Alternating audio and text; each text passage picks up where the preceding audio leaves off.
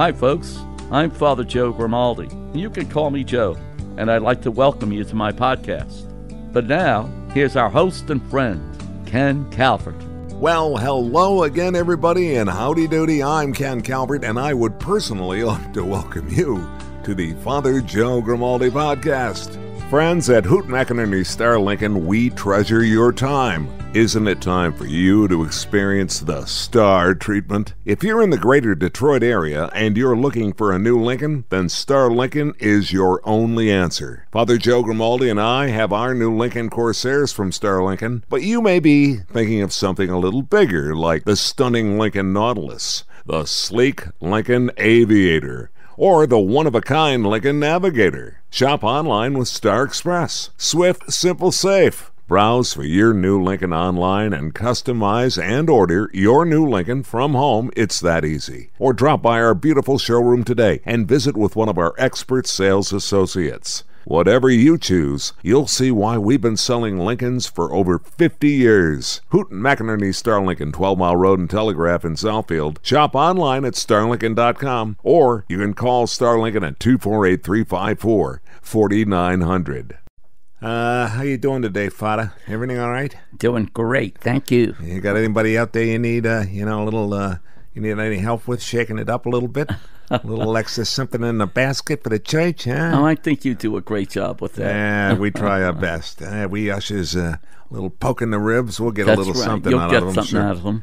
Well, now listen, I'm going to talk about two guys that probably were hanging around with guys that talk like that, although you probably did too growing up in New York. And Sure. You are, can I give you your age again? Sure. 62 years old. Mm-hmm. Father Joe Grimaldi. Been there, done that. Yeah. Yeah. Try 20 more years. Yeah, so you're going to be 82. No, I'm going to be 83. You're going to be 83. And I'm going to be 72. You're a Well, kid. yeah. I'm counting on the doctors. I'm counting on modern medicine. I don't know if you've seen this commercial, but they show a little kid riding his bicycle, and they said, this may be the first person to live to be 150 years. And they said, given the miracle of science and all of the things out there, people down the road, people being born right now are expected to live to be 150. Yeah, I hear things like, if you reach the age 70, you're bound to get to 80. If you reach the age 80, you're bound to get to 90. It's kind of interesting. They give you a 10-year span to hope for. Well, I saw an interesting article, and it has to do with two priests from our area. Decades after they could have retired, two priests never thought of stopping. And immediately I thought, they did a piece on you. Not really, because I'm contemplating retiring. Don't shoot down the podcast before we even get it started. Come on. No, I don't want to do that. Well, No. But I think as we go on, I work on these things. We may explain things as we go on. And I've even told you, I've warned you about this in advance. The bottom line is simply this, that Monsignor James Maloney of St. Anselm. Right. All right, so do you know Monsignor Maloney? No, I don't. 92. God bless him. And he's at the parish in Dearborn Heights there. He could retire, but he chose not to. At 92, he doesn't plan to retire anytime soon. Monsignor Maloney's legs might not be as limber as they used to be, but his zest for life and a hearty laugh are as strong as ever. That's great. Now, I really enjoy being a priest, he said. I like preaching. I like writing my sermons. I'm a very happy person with what I'm doing. Why would I quit? It's all I've ever done my entire life. Monsignor Maloney is one of a handful of priests in the Archdiocese who has continued to serve in a parish ministry for decades beyond the age of retirement. It's not something he's being compelled to do. Rather, he's enjoying every minute of it.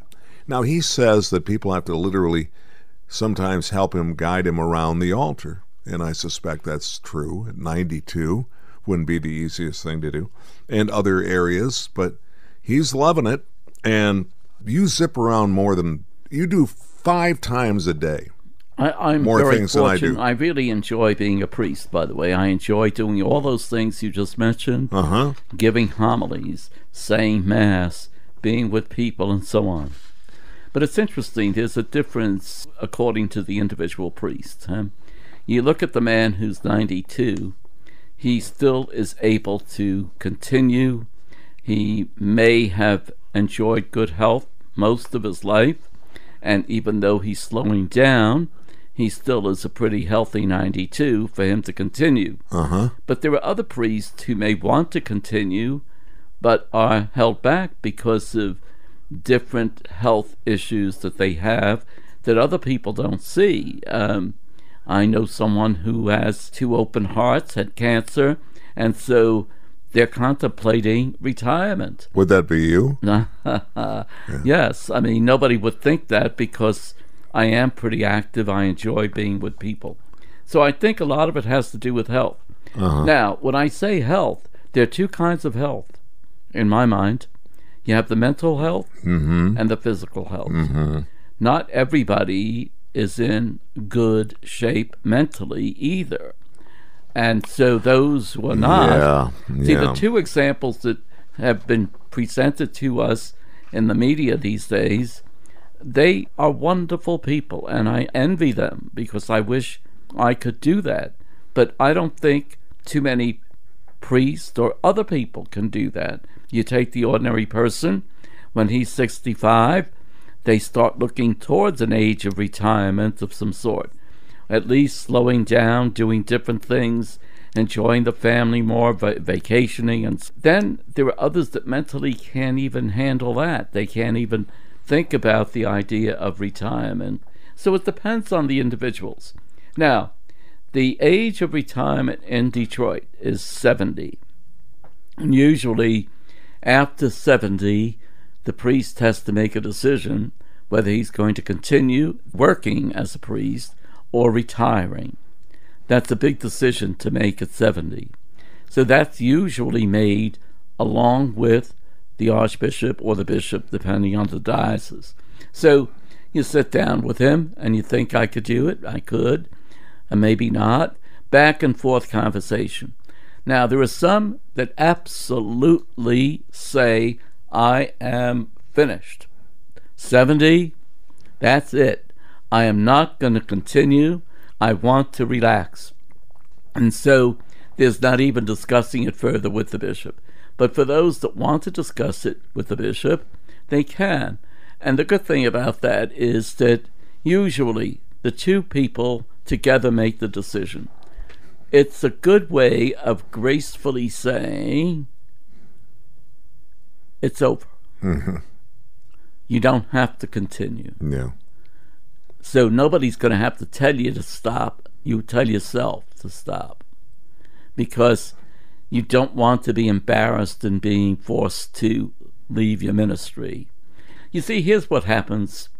Like, if you're involved in the operation of a corporation, a company, or whatever you want to call it, I think all of that is fine for a while.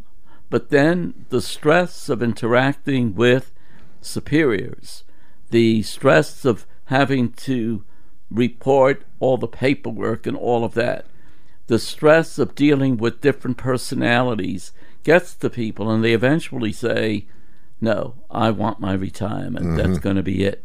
The same is true in the church. Church is no different. So a priest reaches a certain age. They like the idea of saying Mass. They like the idea of interacting with people, but they don't want the administrative obligations involved in that. So they would rather say, I'll be ready to help out wherever I can, but I do not want to be in charge of a parish. And so that's what the difference is. Now, these 2 gentlemen that you mentioned at least one anyway. Yeah, I have the other one coming up for you. But they are obviously people that enjoy good health, even the good health that's given to them at 92 or whatever it is. But they're willing to stay on because they have a good frame of mind. They're not upset with the interaction that might go on in a parish. They have picked out the right people to help them, and I think that's fine. Mm-hmm. But there are people that, once they reach 70, they say that's it.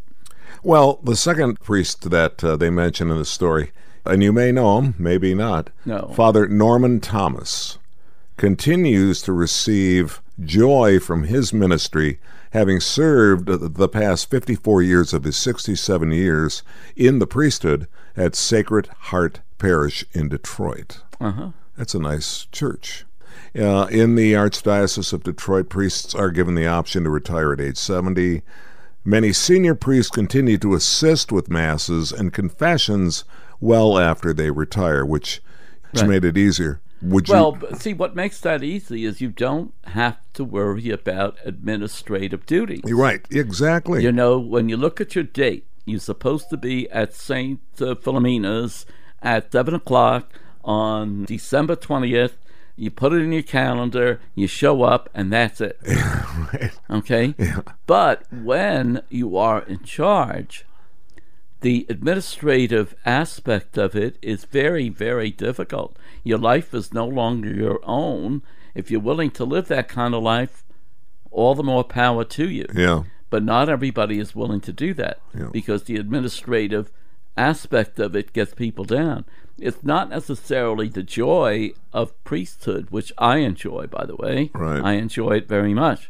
But by the same token, when you're being held back because of physical ailments or whatever the case might be, you enjoy the people, but you would rather not have the administrative duties.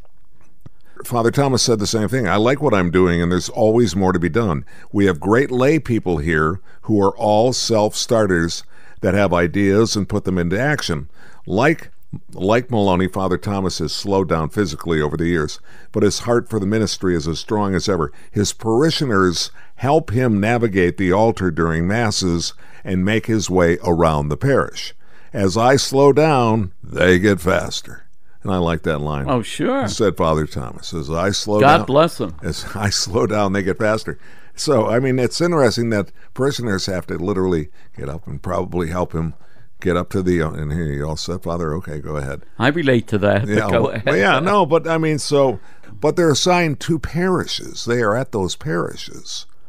Well, yeah, that can happen when a parish is big enough to have people assigned to it.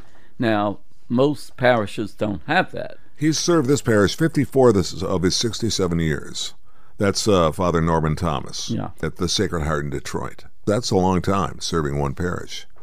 And Monsignor Maloney of St. Anselm could have retired from ministry years ago, but he chose not to.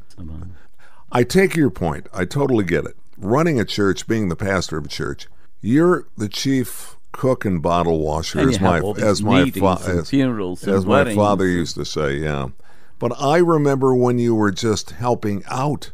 You worked harder, I swear, or as hard as I'm you... not saying you're not working, No. but you're not involved in administration. That's a big difference. Okay, I know. Coming here today, I've had to make I know, several accommodations. Yes. But what I'm saying to you is that they're always going to find a reason. People find you, not necessarily the archdiocese. That's my point. You see what I'm saying? I don't want to stop doing ministry. I know. Yeah, well, that's so you're going to continue no matter what. Definitely. Not as a pastor. Yeah, right, but not as a pastor. Yeah. So you will work from your own facilities and take the calls from friends and from other priests who have asked for help. See, many parishes in the past, they had suites of rooms in the rectory so other priests could live in the rectory besides the pastor. Mm-hmm. So there was a time back in the day where retired priests could be retired but still maintain some sort of accommodations at a facility in the area. They were still there because they could retire and stay at the same church where they have been. Usually that's not a good idea, okay? Because they'll find you even more? Oh, no. If you have a new boss, then you'll interfere with the new boss. Oh, I see. No, when there's a new boss, you have to go somewhere else, usually. Yeah. Well. However, What I'm getting at, though, is usually there's room for another priest to come and live there if you want. But we don't have that many parishes like that anymore. Most parishes have accommodations for the one priest that's there. Well, so you're thinking about possibly at some point, well, you're going to have to. You want to enjoy some quality time while you still have got that vim and vigor in you, right? A little bit of vinegar still. There's no question. Okay, well, you always sound like you're kind of going, why are you putting me out to pasture, Ken? Leave me alone. No, but how else can I emphasize? No, I know. Well, I get it. It's for the listener. It's not. I'm not talking to you. You know better. You're a beauty. You are I'll tell you, one of these days, Grimaldi. I know. One of these days. Pow! To the moon. To the moon. Yeah. What's your least favorite thing about being a pastor? Oh, it's the administrative duties. Okay. Nothing else. I love the people. I love the... I don't love all the people. Let me put it... frankly, no. Okay. But I love being with the people. I love doing the ministry. I love doing the masses. I love doing weddings. I love doing baptisms and so on and so forth. You don't like pushing a shopping cart at Office Depot, buying envelopes and stamps and making copies. Well, also your interaction with the archdiocese. Well, that too. And then meetings. Yeah. You reach a certain age when I do not like meetings. You know what? There's something about all people in radio. They love to have meetings, but I've never met a group of people that despise going to them more than radio talent. Okay. But the people that are in a position to tell you you have to go to the meeting, boy, they love having meetings because they got nothing else to do all day, I'm convinced. Yeah, I suppose. And I don't know if this happens. I wonder if this happens in the Catholic Church with a priest who's the pastor and back in the day, his assistants. Have you ever had a priest tell you how to tweak your masses? You may want to try doing it this way. Have you ever had that happen to you? Fortunately not, but that's okay. That's good. Yeah. I had to get you closer to the mic and things like that. But that doesn't bother me. No, you're very good. Yeah. In radio, they love to tell you what you're doing wrong. And you know the old expression, those that can't teach. And especially, let me tell you something, in radio, nothing has ever been truer, more true, unbelievably true.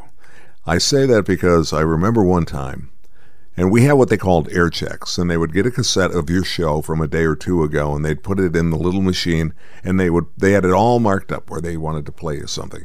And they played you arguably your worst break, one where you stumbled, or pardon the Freudian slip. My Freudian slip is showing. They would always find something that you sort of stumbled over. In other words, you'd say, like, WRIF and Ken Calvert here with you on a Tuesday. It's a Monday. The PD would say, you see what you did wrong there? And I wanted to say, yeah, you SOB. You picked the worst break I did all week, and you're playing it for me now. You're just a mean person.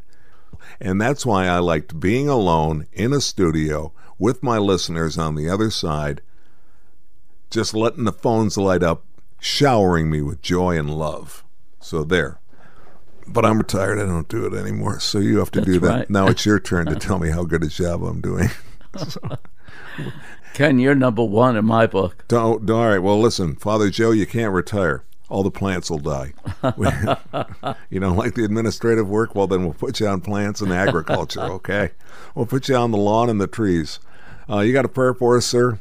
I do, because we were speaking on a very important topic, okay? Because of the dearth of priests. We don't have enough priests to carry on the mission of the Archdiocese. And because, well, retirement age is 70, and people are taking advantage of that, and to their own benefit. I'm sure that's not a bad thing. But we need more to come into the fold, so we pray for more vocations to the priesthood for this particular Archdiocese of Detroit. And we ask the Heavenly Father to bless us with laborers in our fields so that we can continue the ministry for our beautiful city. We ask you this, Lord, in the name of Jesus the Lord. Amen. God bless you all. This is Father Joe Grimaldi, and I look forward to seeing you next time on the Father Joe Podcast. If you'd like, you can email us.